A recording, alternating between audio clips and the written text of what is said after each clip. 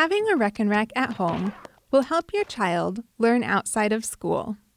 Luckily, a Rekenrek is simple to make. You will need a piece of cardboard, some yarn, and 20 large beads. An empty cereal box will work well as the cardboard. You will use scissors, a pencil, a ruler, and a hole punch.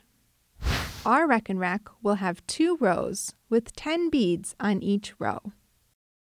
Cut your yarn into 2 24-inch pieces.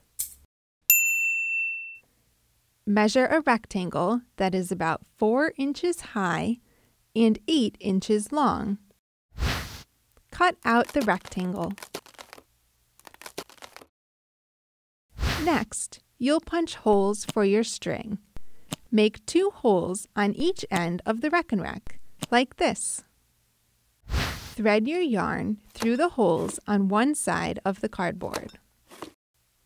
You may want to add some tape to the end of the yarn to help you string on the beads. Place 10 beads on each row, using 5 of each color. 10,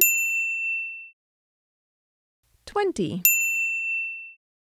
Last, thread the yarn through the other holes. Tie a bow for each row on the back of the cardboard. And voila! You made a Rekenrek to use at home. Happy counting! Not sure how to use a Rekenrek? Watch and learn in A Parent's Guide to Rekenreks.